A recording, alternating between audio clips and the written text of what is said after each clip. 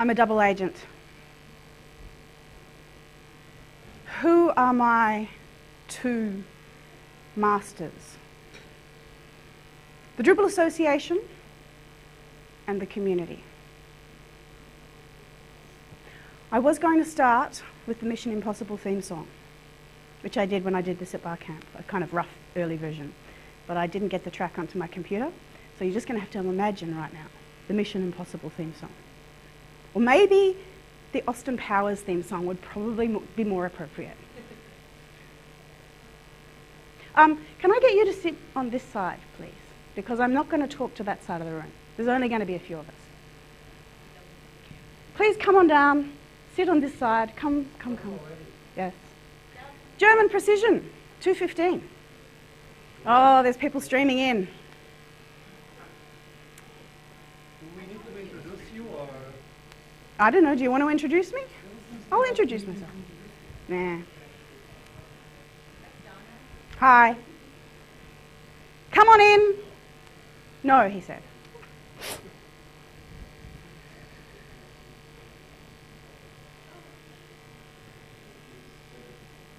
Should I start again? All right, let's go. Guys, started. Shh. Okay, so I'm a double agent for the Drupal Association and the community. This is me.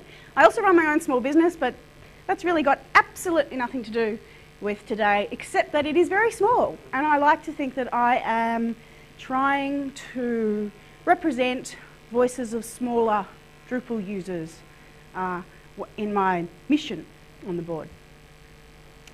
This all began in 2010 when I joined the Drupal Association. When I first joined the Drupal Association, I then went to a session at DrupalCon San Francisco about meeting the Drupal Association, and I think it was called Stewards of the Drop.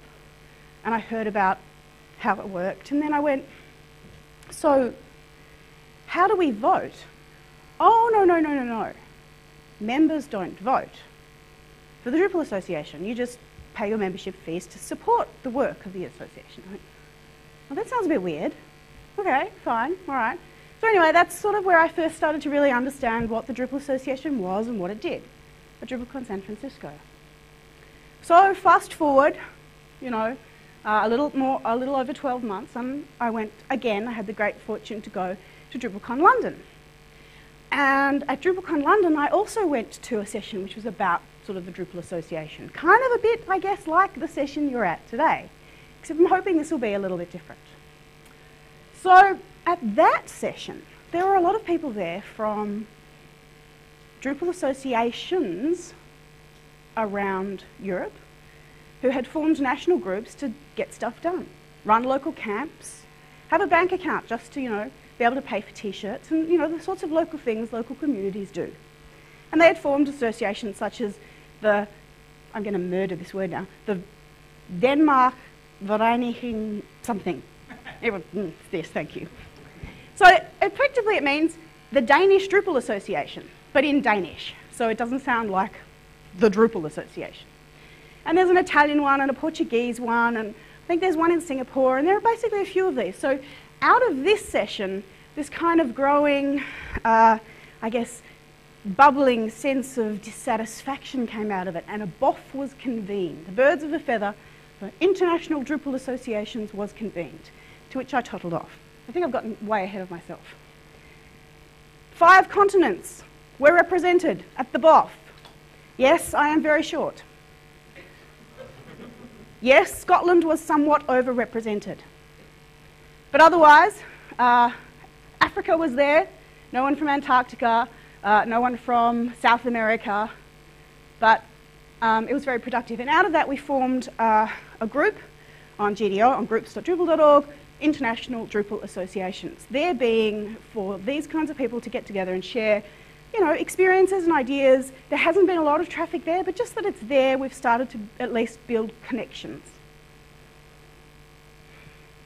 Made me think though, we really kind of need, these organisations are happening. Some of them have the blessing of actually none of them really have the blessing of the formal Drupal Association. Some people ask the Drupal Association if they can do it first, and they kind of get told, oh no, well, it's kind of tricky, and others just go and do it, and then it's done. I'm a bit of a ask for forgiveness, not for permission kind of a person, so that works for me. May not work for others. So the United Nations of Drupal. What many of you are probably unaware of is that this is a contingent of Australians who went to San Francisco in 1945 to go to a meeting which formed the United Nations. They got involved in all the different meetings, and they lobbied for two key things, one of which they were successful and one of which they failed. The one they failed was about the veto for the Security Council. They didn't think that was a very good idea, giving just those people all that power. The one that succeeded was that they said that everyone in the General Assembly should have a vote. Everyone. No, regardless of how big they are, how important they are, whatever, everyone in the General Assembly should have a vote. They won that. So Australia and Australians in international forums actually have a bit of a reputation for sticking up for the little guys.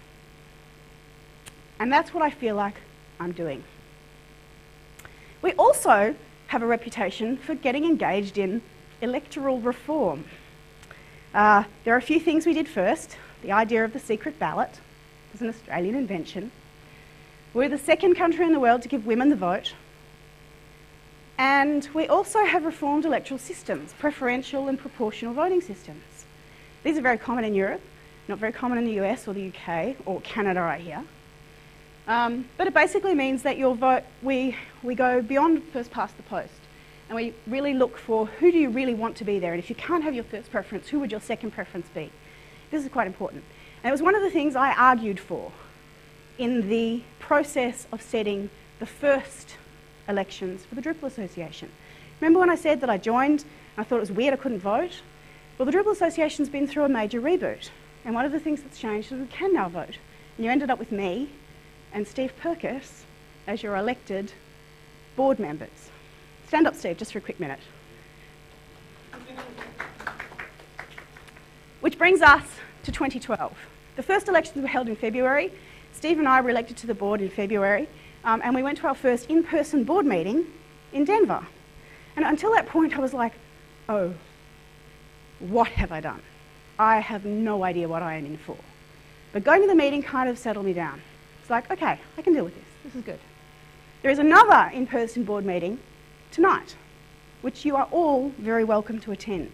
I don't know how interesting or entertaining it is likely to be, but you are very welcome to attend. And the important thing is it's about ultimate transparency. These are open board meetings.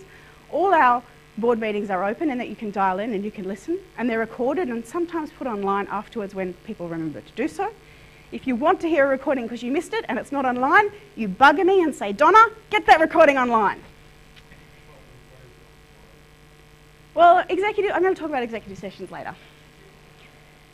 So after DrupalCon, there was a change in the track chairs. And a new track chair was appointed. And the new track chair was American. And I looked at the list of track chairs, global track chairs for DrupalCon, and they were all American. Global. I do not think this word means what you think it means. At least it doesn't mean what I think it means. So this is the world, the Drupal world. This is 4 of the 5 world's most populous nations. Let's just flip back. That contains 1 of the world's 5 most populous nations. And 4 of the others are there. One of those is getting our first DrupalCon. So let's rewind a little bit. The Drupal Association was formed in 2006. There was a big bang. The server melted down. Dries replaced Drupal.org with a PayPal button for donations. He raised $10,000 in 24 hours and then went, oh, shit, now what? So he needed to open a check account to bank the money and buy the server. So he formed a Belgian non-profit association to do that. And that's how it began. My, hasn't it grown? In 2009, DrupalCon Inc. was formed for kind of similar reasons. a massive kind of surplus had been generated by the huge success of DrupalCon DC. And so that money was banked, and an American corporation was formed to be able to handle that money and create and use it to, you know, build the next DrupalCon and what have you. In 2011, this whole process was rebooted. Most of the functions that had kind of begun to evolve inside the Belgian non-profit were transferred to the US corporation, and the US corporation was turned into a non-profit 501c3. And this really just happened late last year. And the new board was formed in, I think, late November, and they had their first in-person board retreat in December, and a whole bunch of goals were set. Which brings us to the Drupal Association today. This is its mission statement. I have highlighted the bits that I think are actually the most important. The Drupal Association fosters and supports the community, and everything it does is about doing that. But what does foster mean? No.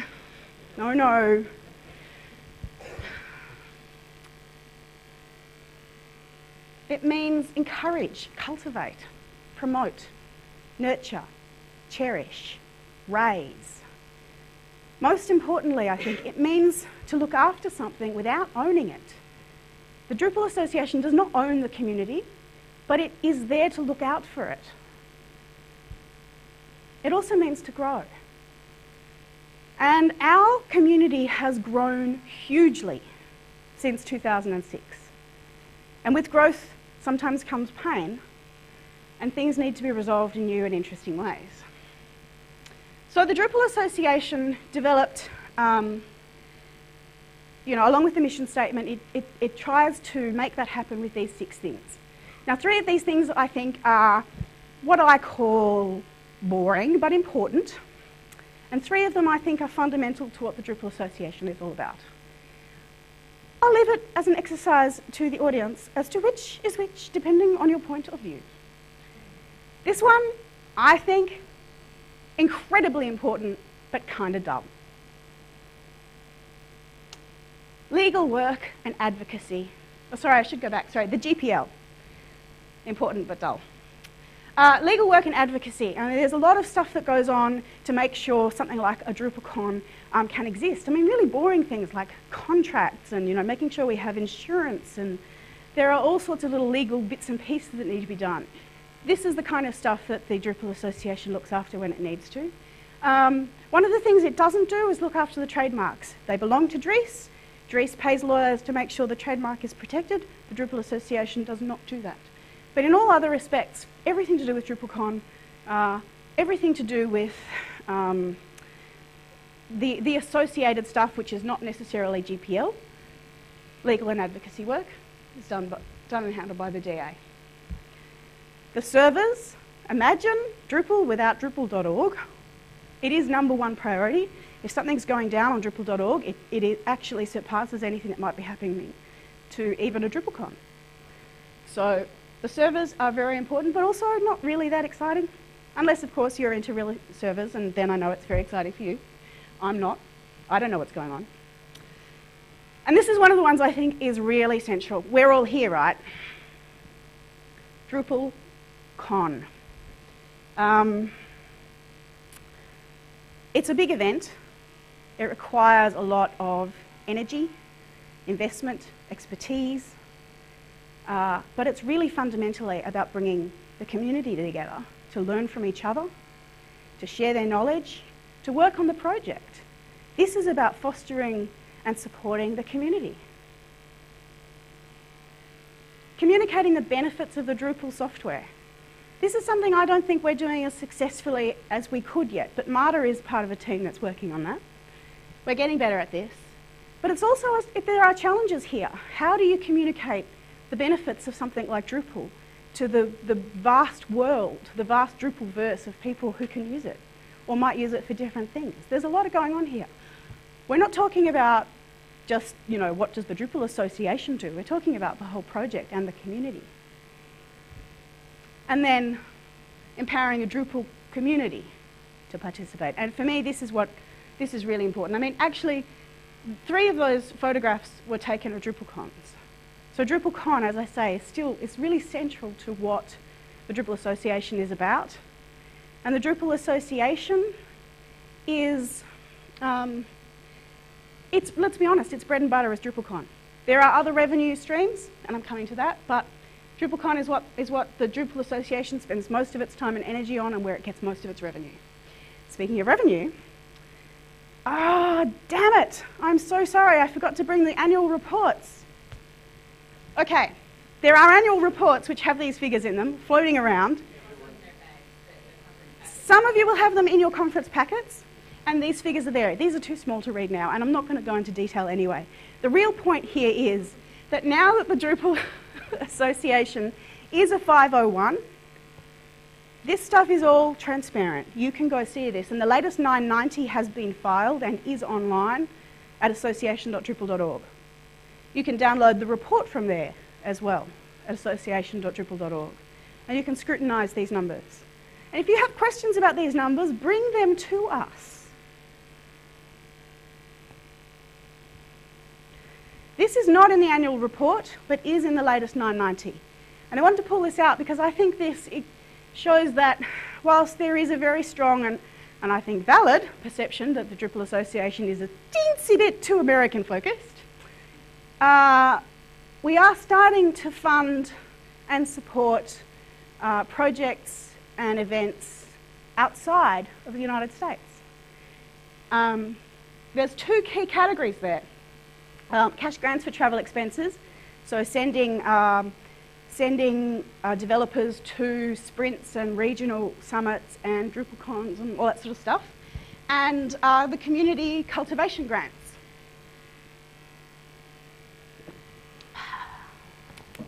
I've got the fizzy version, it's quite nice. So you can see there that, you know, the rest of the world, I like to say rest of the world, is kind of there.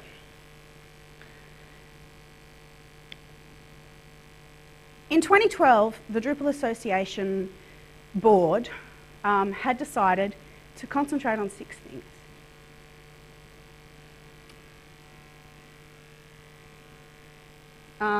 Improving Drupal.org was number 1, and number 6 for site builders and developers. This was a huge project. There was a lot of work done by our good friend Angela Byron. I don't know if she sleeps.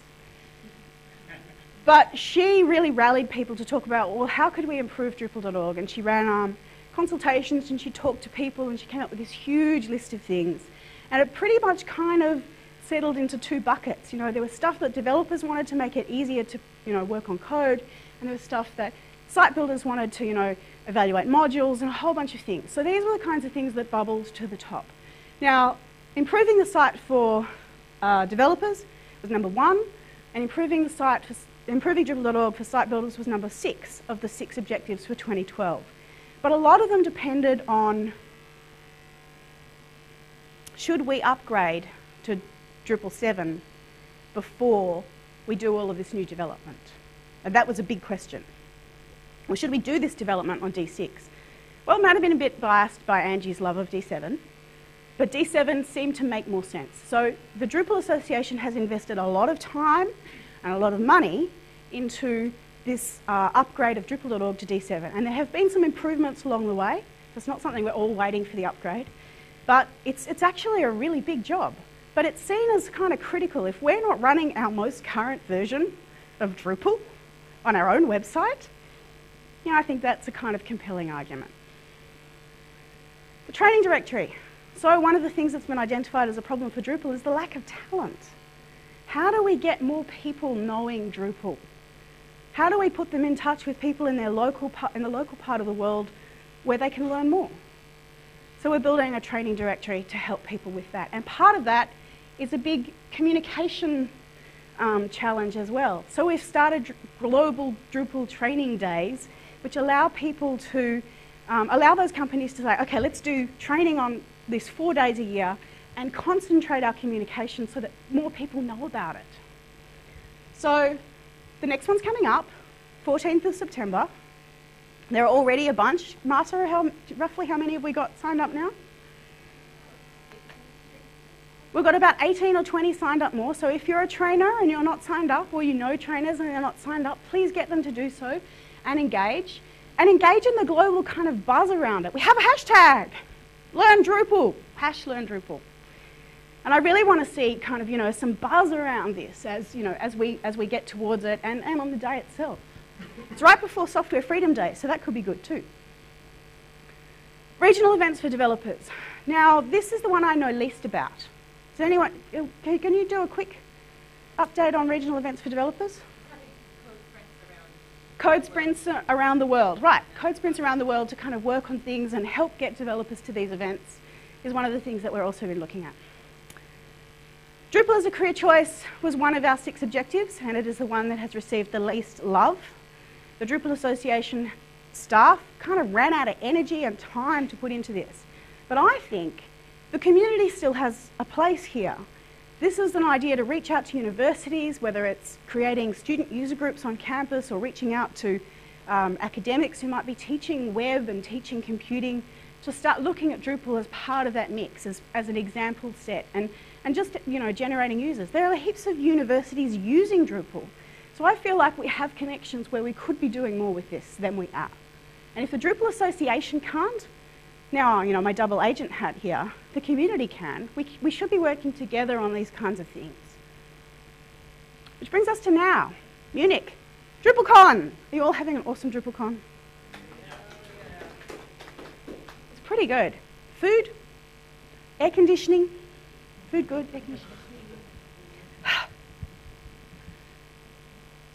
There's a board meeting tonight. So this will be my 3rd in-person board meeting.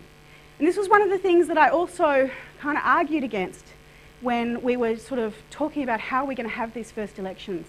Well, one of the things that was said was that board members had to commit to a certain number of teleconference meetings a year and 4 in-person face-to-face meetings. They also said we want to have a more diverse kind of board. And I went, so you want a more diverse board and you've got to go to these 4 meetings and you have to pay to attend those meetings yourself? And that's like halfway around the world for me. I couldn't afford it. And I was upfront about it. There's no way I could afford it, because effectively 3 of those meetings would be in North America and 1 would be in Europe, 2 at DrupalCons and 2 at other times. I just said I couldn't do it. So I think saying you want diversity and having this requirement to attend meetings and pay for it yourself, these are mutually exclusive things. Sure, you can, have either of them, but you can't have both. Make your choice, which is more important. And I was compelling, apparently, in that argument. And the Drupal Association acknowledged that they would support the travel funds for people who couldn't afford it. And I said, well, I think that's fair. That means we might get people from parts of the world for whom, this kind of expense is just not doable. Thank you. So I also got involved in the debates about how we should have the elections, that preferential voting thing I mentioned. I also talked about who should vote. And there were debates about setting up this election. And there were a few different ways. Should it just be members of the Drupal Association? Remember way back at the start, I was like, I'm a member, where do I vote? So should we give those people a vote? Should it just be members of the Drupal Association who elect these community members of the board? Well, that's not really representative of the entire community either, is it? So we settled on people who have accounts on Drupal.org, who have been active in the past 12 months and created their accounts more than 2 weeks ago when we announced the elections were happening. So that was kind of how we defined what I call the citizenry of Drupal. You are a citizen of the Drupal-verse if you have an account on Drupal.org. Some are more active than others. Some just go there, submit an idle bug report and nick off again. Others spend their days and nights hammering the issue queues, deeply involved in the project. All of these people are part of our community. I also think there are parts of our community who do not have accounts on Drupal.org. There are probably colleagues in our organisations. There are our clients. There are users. There are hobbyists who have, found Drupal on a shared host that was installed by someone else for them, have set up little websites. I feel like they are part of our community. Not everyone agrees. But we settled on have an account on Drupal.org, active in the past 12 months as our citizenry. I really didn't segue well into this slide. So I mentioned before that FIT, one of those countries that is largely populous. The first DrupalCon in the Southern Hemisphere is happening in Sao Paulo in December. I think that's pretty cool. I think this is even cooler.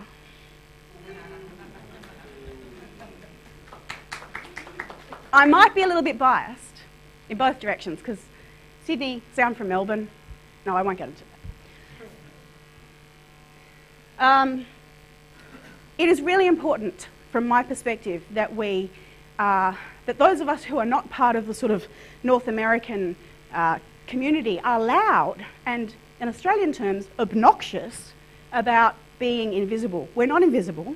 We're great friends at parties.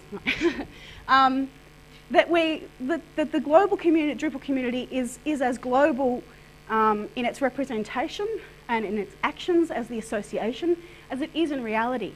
There are people at this conference from all over the world. I would like to see them participating in the governance of our project. Now, like I said, the Drupal Association has nothing to do with the project itself. It's about fostering and supporting the community. And I'm a community elected at-large member of the board. So you see how I see these things are like this? I just wanted to, how am I going? Can someone give me a time check? 2:42, excellent. So we've got a bit of time here. I wanted to just pause for a moment and ask you a few questions. This is a bit of a twist. I know you usually ask the presenter, but I actually want to ask you some questions. Is that okay? Yep. Excellent. What I want to do, we're going to have a bit of a dead spot in the recording now, I apologise, maybe they can cut it out later and whatever, is get you just within sort of your groups to just turn to each other and have a quick chat. So there's two things I really want you to just talk about amongst yourselves. And that is, why did you come to this session? Like back in 2010, I went to the stewards of the Drupal Association session to, find out more about it. I know some of you here know deeply about the Drupal Association, so it wasn't pure curiosity. Some of you, it would be. Just so why would you want to, come to a session like this? And what do you want to get out of it? What do you want to go away and think, change, do, feel? Just want you to quickly talk amongst yourselves. What is it about the Drupal Association that you want to know? Share what you do. Share what you'd change. And then we'll have a quick report back, okay? We don't have a lot of time. That's why I want you to clump, so there's lots of discussion. So I'm going to sort of clump here. You guys turn around, talk to people behind you. You guys sort of clump around there, and then up sort of the back there, and up sort of the back there. All right, go. Okay, time to hit the play button and get going. So first, before we really dive back into it, I really want to thank you, because I know that was a bit weird, but I always found that you come to these things and ideas come up and you sit in these talks, and I really think that it's important to communicate, amongst each other. I'm not the only expert here. There is expertise in the room and ideas to be shared, so thank you for indulging me in that. The big thing now is, so now what? So some people have said that they didn't really know that there was this kind of global Drupal association. Well, the global bit, of course, is debatable, right? But, there is the Drupal Association. Get involved. This is what I say. If you do not like the way the new Drupal Association works, there is but one way to change it. Well, actually, there are always two ways to bring about change. Evolution and revolution, right? Well, I actually think there has been a kind of revolution, but I think it was a bit top-down, right? There was change, but it was driven by people who discussed it all in kind of private. Sure, they posted what they were doing, but it was very much, happened behind closed doors. A change happened. But now that change has happened, I think it is up to us to get involved and say what we want. How do we want this to work for us? Again, my two hats. Double agent, remember. Stand for the board. As Joao was just discussing. Steve and I did that. A bunch of other people did that. I think there were 10 candidates. There were 10 candidates for these two spots. Some people thought there should have been way more than that. I was pleased there was 10. But I think Steve would say, at some point, I think Vesa, who was on the board, tapped him on the shoulder and said, you should run. there's only been a couple of nominations. So I hope we see a lot more than 10 nominations in the next round.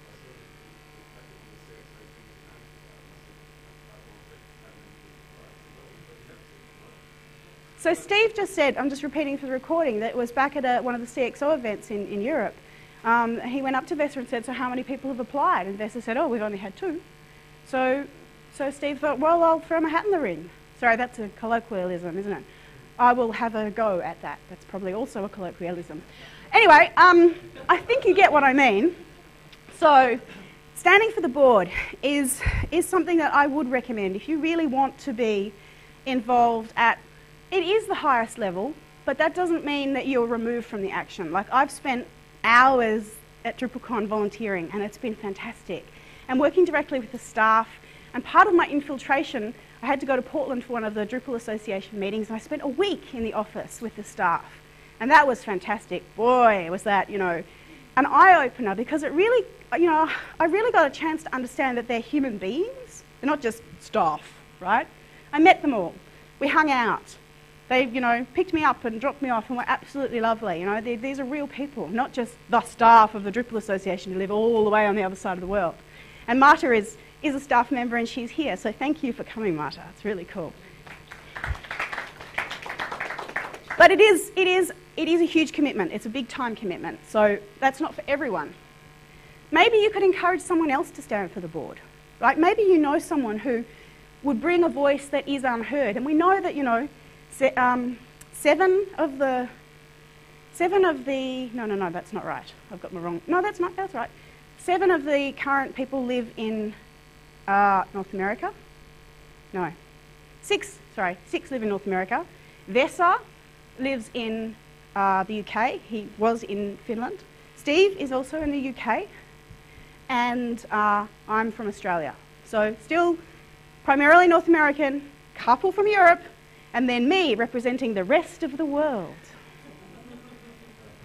And that, I'm a native English speaker, so that's not really all that diverse. I'm a girl, that's a big tick for diversity. We're not doing too badly, because we've got Tiffany and Denise and Angie as well. So, gender diversity is not too bad on our board. But if you know someone who would, who has the kind of craziness to do something like this, encourage them to think about it at least. I am surrounded by amazing people, and I am quite sure that the next board will also be an opportunity to work with incredible people. Dries will be there. That's pretty cool. I get a little bit fangirly sitting there with Dries and Angie going, anyway, that's just me, sorry.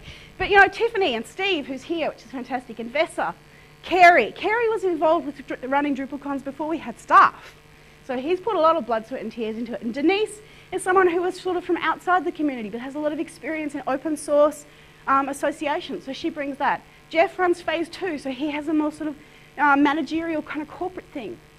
And Angie, I think, do I need to introduce Angie to anyone? Maybe the person who doesn't know Drupal. She's the release manager for Drupal 7. She works like 24 hours a day, I don't know, she's amazing. So really great people, honoured, humbled to hang out with these people, discuss Drupal, the issues of the Drupal Association. You could join them, or you might know someone who could join them. One of the really easy things, who here is a member of the Drupal Association? Who here is not a member of the Drupal Association?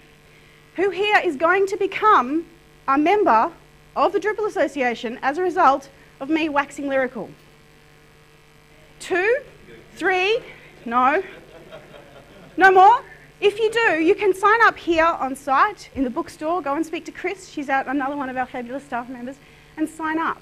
Those of you who are members, please talk about the Drupal Association and what it does and how it supports the community, because membership, whilst it's fairly small amounts of money, I think it's something like 22 euros to join as an individual and 72 euros to join as an organisation.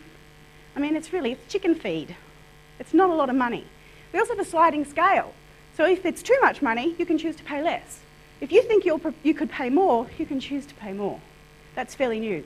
We also have a renewal system now. So if you used to be a member of the Drupal Association, and we kind of had a bit of a problem sending out renewal emails. That seems to be fixed. So, renew. But, encourage others. This is a pretty low bar to get involved and help, because membership is one of the revenue streams which is not DrupalCon. So it's actually really important as a separate kind of income stream. Follow us on Twitter at DrupalAssoc. Talk to us on Twitter at DrupalAssoc. We've also got Facebook, and there's email, and there's forums, and there's the IRC channels. Come and talk to us. If something's giving you the irrits, something is annoying you, if you think something is fantastic like DrupalCon and you've had a great week, let us know. Come and talk to us. Groups.drupal.org/Drupal Association. We have a group there. Stuff like the elections, the debates that I was talking about, that happens there.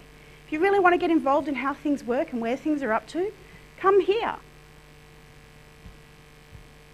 We have issue queues for the stuff around the Drupal world. Drupal.org has an issue queue. Get involved with that. That's helping. We need people to engage in the kind of engines and infrastructure and the things that make our world tick. Get involved in the issue queues. Get involved in the development of code. Like I mentioned, that DrupalCon is so core to what we do. Well, we're using the conference organising distro. We need more bodies. We need all the help we can get. Whew. No, it's a big part of what the Drupal Association does.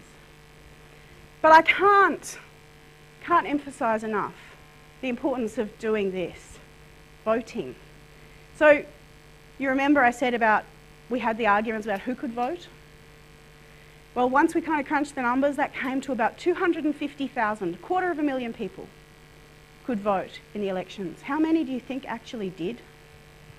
No one who knows can say this. Sorry? 15,000? 50,000. Did I hear any others? 500? 3,000? 655. You get the chocolate if I had one. 655 people actually voted out of the 250,000. Now, I know we have one big job, and this is going to fall in Marta's camp. We need to get the word out that the elections are happening a lot better. We absolutely must. So you are now all my agents of change. You are all tasked with making sure people know about the elections, they know about nominations, and they know about voting. It's not just for Drupal Association members, it's for every member of the Drupal community who has an account on Drupal.org. Can you do that? Would you be willing to do that? I think this is important. Voting's compulsory in my country. Some people think that's weird. But for me, this is like the lowest common denominator of participation in a community, in your organisation, in your world, right? Lowest common denominator. Just vote. For some people, it's a really hard-fought right. We shouldn't take it for granted. I started with wondering where I could vote. I ended up elected. Don't know how that happened. But we can do it. Let's do it. Thank you.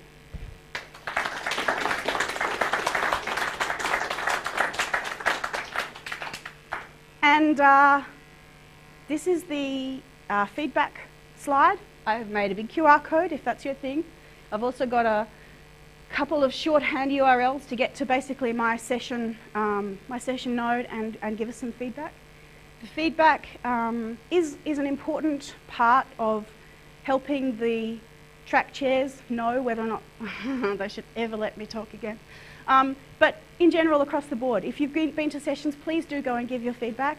It is, again, a very small part of your duty to participate, to feedback on what we've done. So I hope you do. Please feel free to get in touch with me at Catacrub on Twitter, Donna at catacrub.net by email. Hashtag double agent if you want to talk about what we've discussed today. And thank you all so much for coming.